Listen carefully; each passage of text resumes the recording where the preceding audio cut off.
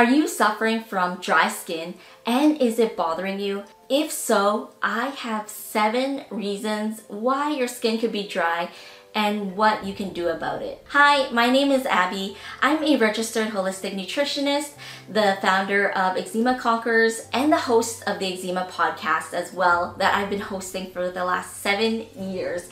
If you want over 100 episodes and 7 years of content, head to your Spotify or podcast player to check them out. Now, I want to address why your skin can be dry. I can honestly say that after working with eczema and topical steroid withdrawal clients on a daily basis, here are 7 patterns that I've noticed. Number 1, the big reason why your skin could be dry could be due to a low thyroid or a thyroid that is out of balance. If your thyroid levels are out of balance, it can affect a wide range of things, and it can even affect your gut health as well. Your thyroid levels help to control your metabolism, your energy levels, and when your thyroid levels are off, it can actually slow down your body if you are experiencing hypothyroidism. If you're experiencing hyperthyroidism, that would do the opposite. In the case of hypothyroidism, it can slow down everything, including your metabolism, your energy, your digestion, which can in turn cause dry skin. It can cause low mood, it can cause insomnia and constipation as well. We recently worked with a client who didn't realize that her thyroid levels were incredibly off the charts. Usually we like our TSH levels to be between 1 to 2 in a functional range, and regular conventional doctors can accept a range within 1 to 5, but hers were all the way at 9, and she was experiencing a lot of symptoms that were causing her to prevent her skin from healing, and it was contributing to the dry skin as well. I myself have personally been working on my thyroid levels for many years. I first discovered that my thyroid levels were out of balance in my 20s, and I've been working on it ever since before I got pregnant. And I actually take a thyroid supplement to help with my skin and to help my thyroid levels. And I've been taking blood tests regularly because I always appreciate checking what my levels are at. And when I do get a blood test, I am able to tell when my thyroid levels are on or off. And I do notice that when my thyroid levels are in check and in balance, my skin feels less dry as well. Be sure to check your thyroid levels. We work with so many women who don't realize that they actually have thyroid symptoms. Be sure to ask for a full thyroid panel when you're getting your blood tested from your doctor. The second reason for dry skin can be due to low iron. Iron levels are something we commonly see as deficient in our clients. Low iron is actually linked to dry skin as well. When we have lower iron, our body isn't able to deliver oxygen and nutrients as effectively to the rest of our body. And because it can affect the circulation, it can cause parts of our body to feel colder than usual, but it can also cause our skin to feel drier as well. I've heard of clients who have had iron transfusions, and after they had the transfusions, their skin actually got a lot better. I've actually heard of cases where moms even did a blood test for their child, and they found that they had iron deficiency, and when they gave them an iron supplement, their child's skin cleared up. Iron definitely has a big link with the health of your skin. Be sure to look into iron levels. This is why taking a blood test is helpful, especially if you're working with a functional practitioner or even a naturopath who's able to guide you to do this. Now, the third reason why your skin can be dry is due to a lack of water. This one is one of the simplest things that we can do at home, but lack of water can definitely affect how hydrated the rest of our body is. You can tell how hydrated you are by just looking at the color of your urine. Make sure that it's not a dark color. Aim for it to be a pale yellow to a clear color, and that will let you know that you're more hydrated. Number 4, a lack of good fats. We see this commonly.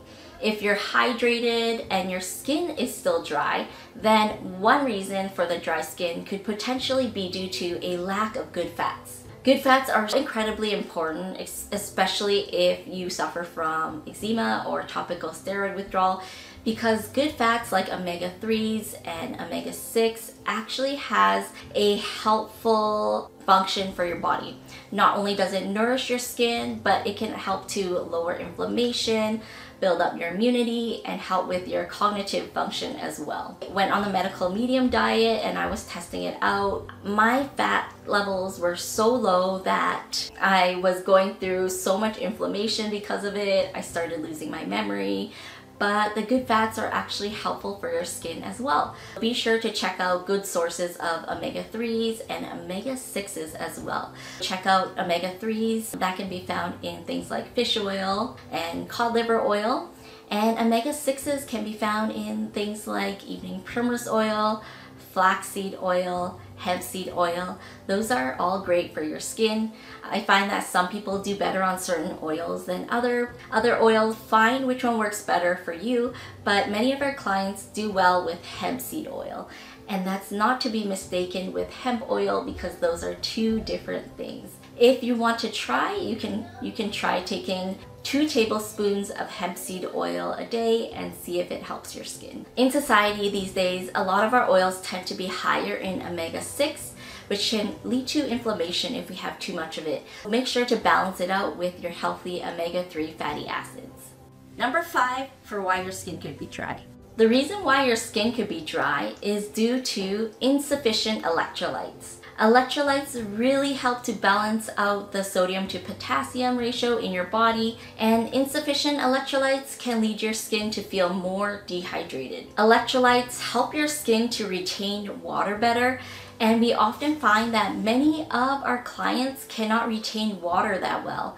They actually often feel very dehydrated, very thirsty, especially when they're drinking lots of water throughout the day. I've noticed that they aren't able to hold on to that water.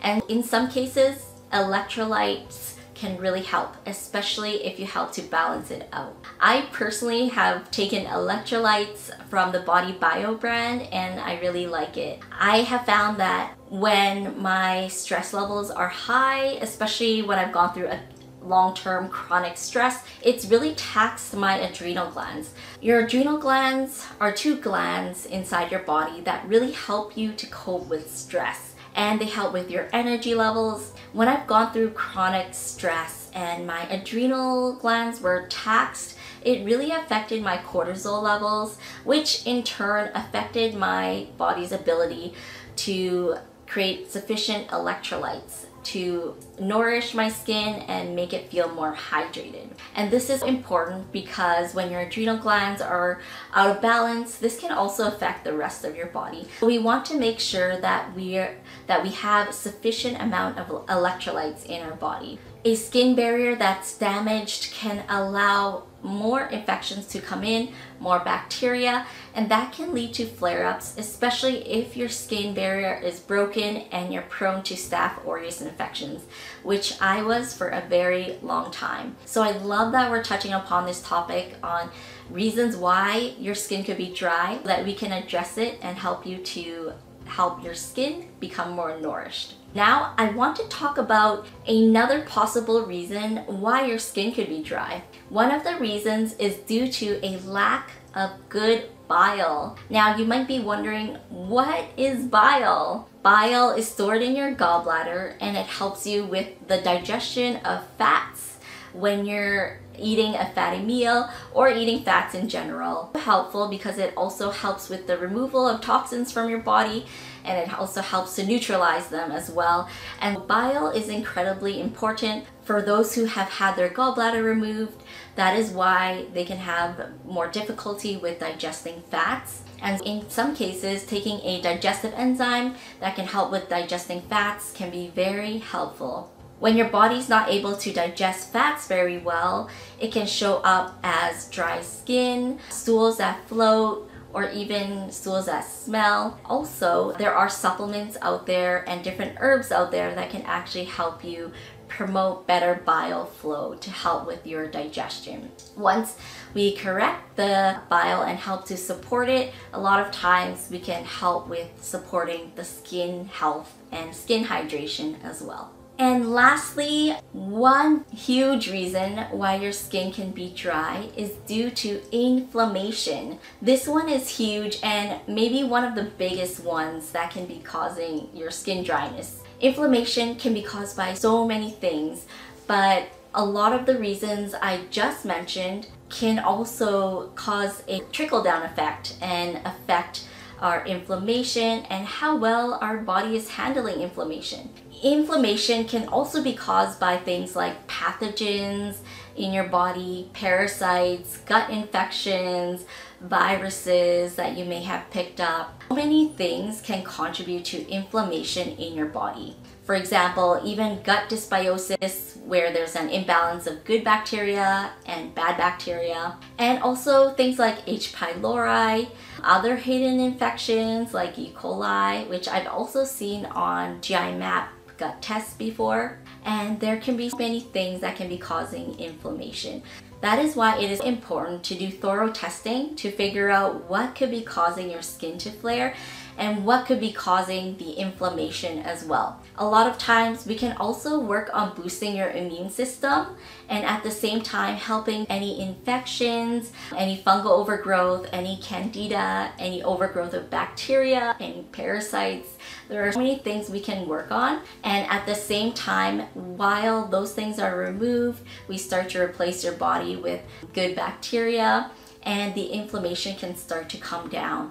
When the inflammation starts to come down, your skin can start to feel more hydrated. I remember at one point on my healing journey, my skin was inflamed that I had to moisturize my skin every few minutes, at times even every hour. And at that time I was breaking down because it seemed unmanageable, and I remember wondering if my skin would ever heal and get better. Thankfully, it has a lot these days, and you can see I still have some scarring along my neck and other parts of my skin, but it has gotten much better. But the more we can remove and reduce inflammation, the more it will help. I also once wondered if my face would return back to normal because my face was dry, tight.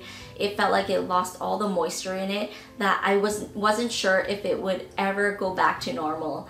And I just want to give you hope today that if you're going through this, it definitely can. And make sure to work on those drainage pathways, boost your immune system, try all the techniques that I share to help with increasing your skin hydration. A lot of times you might also have to work with the guidance of a health practitioner to help you assess what might be the missing piece and also help you get through this. And it can be complex. Even when we're working with our own clients, there are so many pieces to the puzzle. If you'd like to learn how you can work with myself and my team, simply book a complimentary breakthrough call in the link in the description, and you can book that call with our team, and we'd be happy to share with you how we can help your skin get better. I hope this really helped you today, and as always, remember that nothing that was shared today is medical advice, and be sure to check with your health practitioner for the proper medical advice that is customized for you and your situation. I know that you can get through this, and I hope you have a great day.